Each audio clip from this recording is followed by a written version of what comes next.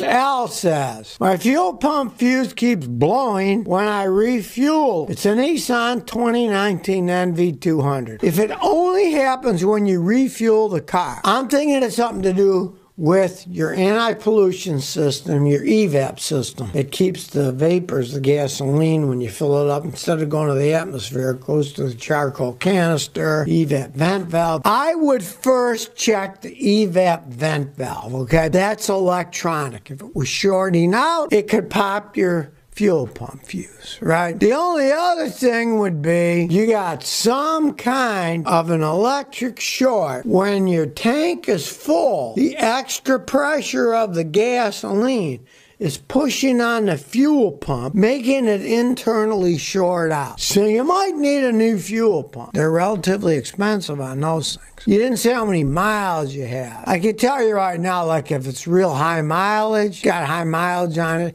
you're probably going to need a fuel pump. If it pops that fuse, it's a reasonably big fuse, and all the weight of the gasoline pushing on the pump, which is in the bottom of the tank, could short it out. And that's probably what it is. It's probably the pump is internally shorting out.